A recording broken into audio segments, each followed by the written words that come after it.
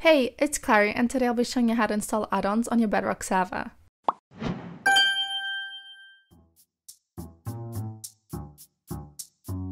Firstly, head to a website like mcpedl.com to browse add-ons for Bedrock. Find an add-on you like and scroll down to the download section. This may take a while on some add-ons as there's a lot of description. Depending on the add-on, you might need to download separate files for behaviors and resources. You'll see them named clearly. Click on each file if needed to download them. Sometimes it may take you through a process where you'll just see some ads, but just follow the instructions and don't click on anything else other than the appropriate download buttons. Once your add-on is downloaded, we can now proceed to installing them on your server. Now all you have to do is head to the Server.pro website and into your VPS, then into your Bedrock service. Make sure your server is set to the latest Bedrock version and is currently offline. This is important as some add-ons don't work for all the versions and it's less confusing this way. Go to the Files tab on the control panel. You'll see separate folders for behavior packs and resource packs there.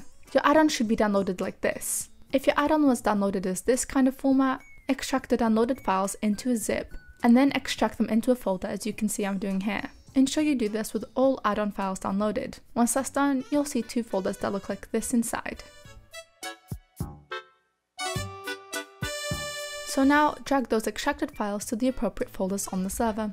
For example, sometimes it may appear as BP or RP for behavior pack and resource pack, so just drag them into the respective folder. I'll be dragging the behavior pack into the behavior packs folder, and I'll be dragging the RP pack into the resource packs folder. Still on the Files tab, navigate to the Worlds folder, and then your specific world folder, for example, bedrock_level. Then click to create a new file there. Name the file world_behaviors_packs.json. Copy the provided text from the video description, and paste that into the file as you can see here. You'll see a couple features you have to edit. Replace UUID here with the actual UUID from the add-on's manifest.json file. You can find that by opening up the add-on folder from before and heading to manifest.json. When you open it up, it'll open as a text file, and then you'll find the UUID at the very top. Replace version number here with the version number from the add-on's manifest.json file as well. This will be the first version number you can see at the top. Once that's done, save that file. Repeat those previous steps but create a new file named world_resource_packs.json. Replace the UUID and version number with the resource packs information. Again, it's the information you can find at the very top of the file.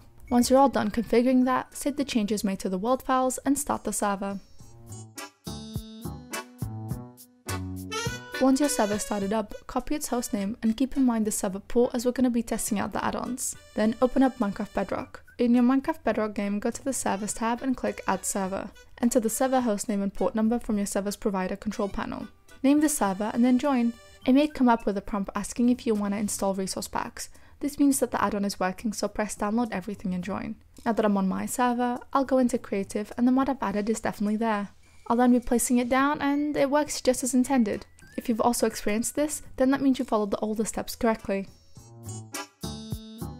I hope I was able to assist you in setting up your server. If you have any further questions, please leave a comment down below or contact our support. Bye guys!